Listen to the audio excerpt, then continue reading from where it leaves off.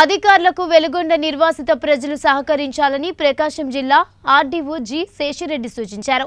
Veligonda project నిర్వాసితులకు నష్టపరిహారం పంపిణీ చేయడానికి సోమవారం నుంచి గ్రామ సభలు నిర్వహించడం జరుగుతుంది అని మార్కాపురం డివిజనల్ అధికారి ఎం శేషిరెడ్డి వెల్లడించారు.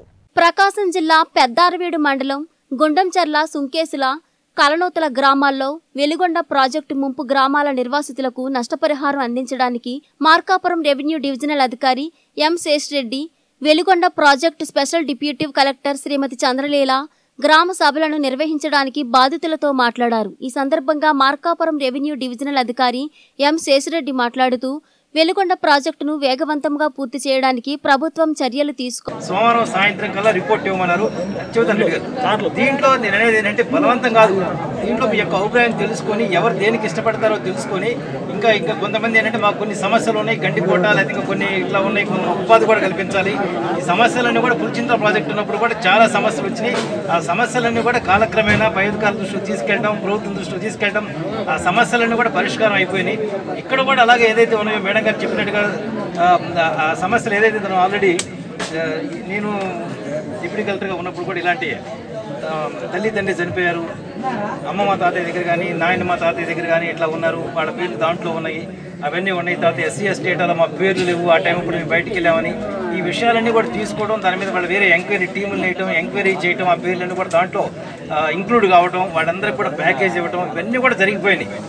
వాళ్ళకి వన్ టైం సెటిల్మెంట్ తర్వాత మీకు పిడుగురాళ్ళ వాళ్ళకు కూడా కావాలంటే అప్పుడు 7.5 లక్షల రూపాయలు. పిడుగురాళ్ళ గుంటూరు జిల్లా పిడుగురాళ్ళ ఐడియా ఉంది కదా, 7.5 లక్షల రూపాయలు అంటే చాలా ఎక్కువ ఇచ్చారు అనుకున్నాం. అంటే గత 4-5 సంవత్సరాల పైన అయిపోయింది 7.5 లక్షల రూపాయలు ఇచ్చి.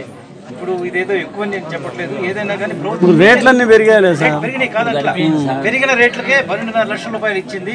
అందుకనే ఏదైతే చాలా మంది కూడా తీసుకోవడానికి సిద్ధంగా ఉన్నారు, తీసుకునే వాళ్ళు తీసుకుని ఇంకేదన్నా ఇబ్బందులు ఉన్నట్టు ఆ ఇబ్బందులన్నీ కూడా చక్కగా నోట్ చేసుకున్నారు. సమస్యలన్నీ కూడా తప్పకుండా పాజిటివ్ వేలో అన్నీ కూడా పరిష్కారం అయ్యే విధంగా కూడా చేస్తామని చెప్పి తెలియజేస్తున్నాం. అదేవిధంగా మీ అందరికీ కూడా ఇడుపూరు దగ్గర 82.5 ఎకరాలు చూడటం జరిగింది. 82.5 ఎకరాలు మీరు సస్యమైనా మాకు వద్దని చెప్పడం జరిగింది. అదంతా మున్సిపాలిటీ ఉన్నటువంటి లబ్ధిదారులకి, ఇడుపూరులో ఉన్న లబ్ధిదారులకి మొత్తం కూడా 3,200 ప్లాట్లు వస్తే వాళ్ళందరికీ కూడా రేపు జూలై 8వ తేదీన ఇవ్వబోతున్నాం 3,200 ప్లాట్లు కూడా. మళ్ళీ మేడం గారు మొన్న 2 రోజుల క్రితం మన జాయింట్ కలెక్టర్ గారి దగ్గర నుంచి ఒక 64 ఎకరాలు మీరు అన్నట్టు దేవరాజు గట్టి దగ్గరే మాకు ఈ ల్యాండ్ ఓనర్స్ కూడా ఒప్పుకున్నారు అని చెప్పేసి మాకు లెటర్ ఇవ్వడం జరిగింది. వెంటనే రైతులు కూడా పిలిపించడం, మాట్లాడటం, సబ్ రిజిస్ట్రార్ దగ్గర ఎంత వాల్యుయేషన్ ఉంది ఏంటో తెలుసుకోవడం, వాళ్ళ రైతులకు సంబంధించిన పట్టాదారు పాస్బుక్స్, టైటిల్ రేట్లు, లింక్ డాక్యుమెంట్లు అవన్నీ కూడా చూసుకోవడం, ఇవన్నీ కూడా చేస్తున్నాం. అది కూడా మ్యాక్సిమం ఒక వారం రోజుల్లోనే పై అధికారులు కూడా పంపించేసి ఆ ల్యాండ్ కూడా తీసుకోవడం జరుగుతుంది. మేడం గారు చెప్పినట్టుగా ఆ ల్యాండ్ తీసుకున్న తర్వాత ఒకసారి భూమి మీద కూడా తీసుకొని లేసి ఈ ల్యాండ్ ఇదంతా కూడా రేపు మనకు ప్లాట్లు వేసి డెవలప్ చేసి ఇవన్నీ కూడా మీకు చేసి ఇస్తారు. దాంట్లో కూడా ఎలాంటి ఏదైనా ప్రభుత్వం ఉన్నది మీకోసం, ముఖ్యంగా రైతుల కోసం, ఎంప్లాయీస్ కంటే కూడా రైతులు అనేవాళ్ళు చాలా ఇంపార్టెంట్. ఎందుకంటే కాయ కష్టం చేసి ఇంత ప్రభుత్వం మనందరం జీవిస్తున్నామంటే రైతులు ఏందే రాజ్యం లేదు.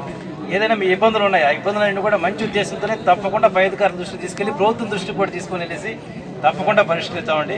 దయచేసి మీరు కూడా సహకరించండి. మేము సహకరిస్తాం సార్. మా అన్ని సమస్యలు పరిష్కరించి సమస్యలు చెప్పారు, కొలికి తీసుకొచ్చి అంతా ఓకే.